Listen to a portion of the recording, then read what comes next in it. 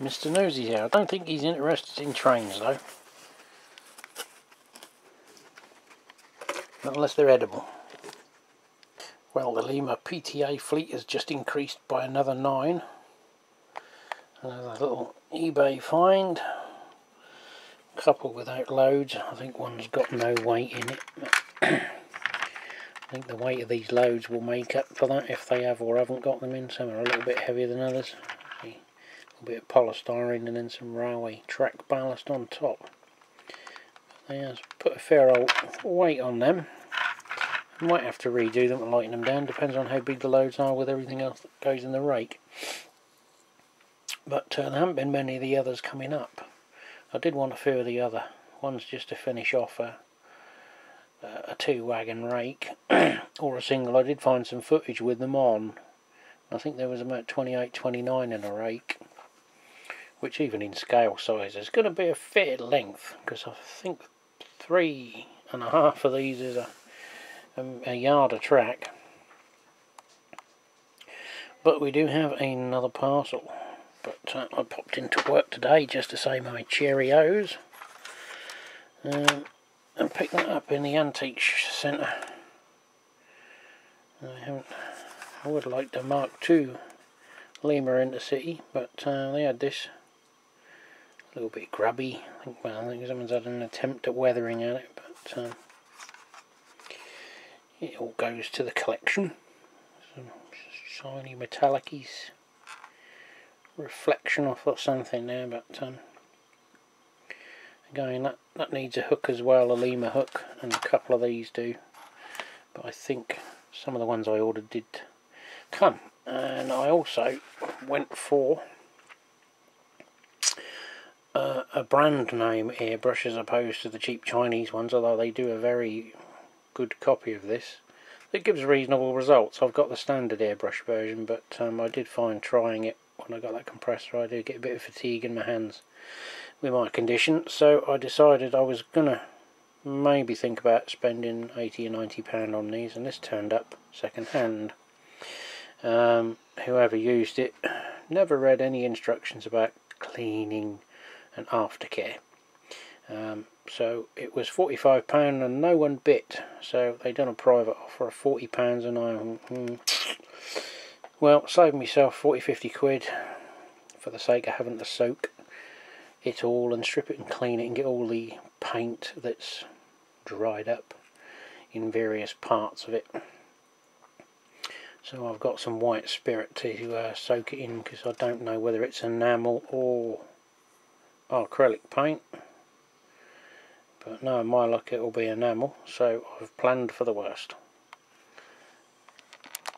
Well, these are nice, another little find, Norfolk and 7, but there's a problem.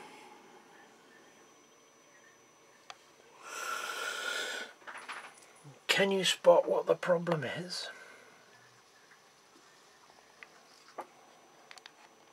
Something big and black, and it is missing. Excuse any background noise if you hear some rumbling. That'll be the, I think the F-14s from the local US Air Force base. Probably now going on a training sortie. So today we have not model railway, but Railwayana, or Ania, whatever you want to call it. Okay, we have some cast iron,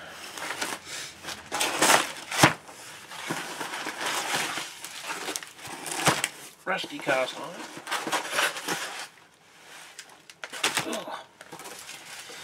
and a little bit of made up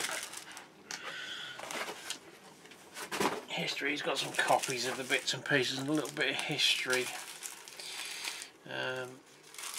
from the days gone past. So Wagon cards, which I'm going to use in one of my glass cases. I've got some pictures of the local old railway stations and locomotives of the Southland station where my dad was a young lad as a fireman back in the 40s, and I have they're not to hand at the minute, but this is the lot numbers and bits and pieces. He's put them in a laminated sheet. You might be familiar with, the English guys will be, the 16-ton little mineral wagons with the little diagonal white line that used to be on them, the tipper wagons. BR 16-ton standard. There was thousands of them during the heyday of the coal industry. Now, many years ago I had a few of them screwed to the wall of my shed, my railway shed. I quite often wondered, because obviously they're normally situated on the bar somewhere, and there'll be some other information plates that are repaired or whatever. Obviously there's one on each side, and when these have got broken up, people have sold individual plates, so it's quite unusual to be able to find a pair, a matched pair from a wagon or a locomotive or something. So these ones are unrestored. This is a Metro Camel from 1955. Now you can see that heavy sort of bituminous paint they used to use. That'll be handy for I'll clean these up and paint them and use them for weighing down the track. Nice big thick, that's what you call patina. Or if you've ever owned a Ford, yeah. We call it RUS. Or in the trade, the acronym for Ford is Fixed or Repaired Daily, or Federation of Retarded Drivers. So, is that the other one? No, this is the other one. A little bit cleaner. Not quite so heavily rusted. This is off a 16-ton mineral wagon, as you can see. It says so on there, 16-ton. I've got several of these, various dates in the 50s and 60s. I've yet to find one of 67. I'll buy a 67 one, because obviously that'll be the same vintage as me. And yeah, pack them individually. Here we go. So finally, I'll get them. That's the Metro Camel one. I was bidding on the guy's listings. Get the rust off the table, and because it was a pair, this Metro Camel, and I happened to, I ended up paying 29 quid. I used to pay about 10 or 15 quid for them back in the sort of noughties, and I happened to see he'd got some on Buy It Now that were cheaper than the one I just bid on. I wish I'd have looked first. I'd have just bought a couple. So we actually do now have a pair of wagon plates, which is a bit more unusual because obviously people sold them and maximised the amount of money they were going to make. You'd sell a plate. These are making sort of 15, 20, 30 pounds. There are some more even ridiculously overpriced ones. I'm after some London northeastern ones, but they're a bit pricey. I did manage to pick one up for about £20 with the post, because obviously there's a fair bit of weight there, so they're not the cheapest thing to post nowadays. So we have a pair of a 16-ton mineral wagon. I've got rust all over my table now.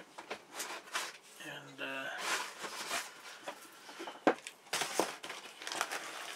this one I'll research a bit more here, do any paperwork on this one.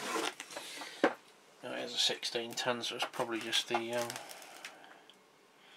there's another Metro Camel Works, would be one of the manufacturers. So that one's a little bit heavier. It was 55, I think the other one was 53, wasn't it? So might have seen a harder life. I can't put that in the frigging bin. So yeah, eventually that'll go with my other ones, repainted black with the letter in white again, and put on the wall of the railway shed, along with my other little bits of pieces like my lights and my driver BR torches and things, to build up a little collection of the real world things.